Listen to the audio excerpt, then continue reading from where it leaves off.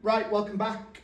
We are looking at function machines, which half of this is relatively comfortable, and the other half of it is needs a little bit more work to it. Okay, so function machine, basically you start with a number, you do a couple of things to it, okay, and you end up with an answer. That's your output. Okay, input number that goes in, output number that comes out. So if I start with an input of 5, okay, I'm going to follow this as I'm going along. So I do 5 times 10.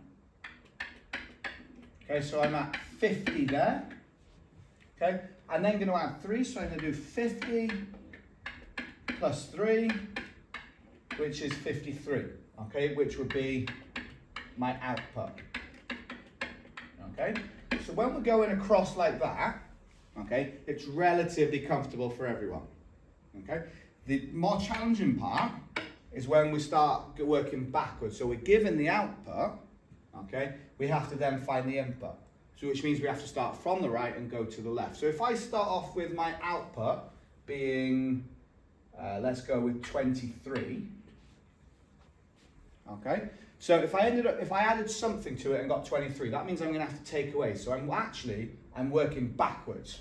So I'm gonna do 23, take away 3. Which would obviously equal 20. So that gets us to that part there. Again though, I've got to do things in reverse. Okay, so I'm doing the opposite, the inverse of what it says there. So I'm then going to do 20 divided by 10, okay, which equals 2. So if you're going from left to right, if you're given the input, you need the output, you follow it as it says there. If you're given the output, you're going to do everything in the opposite direction, but you're also going to do it the inverse, so you can do the opposite of what each sign is doing.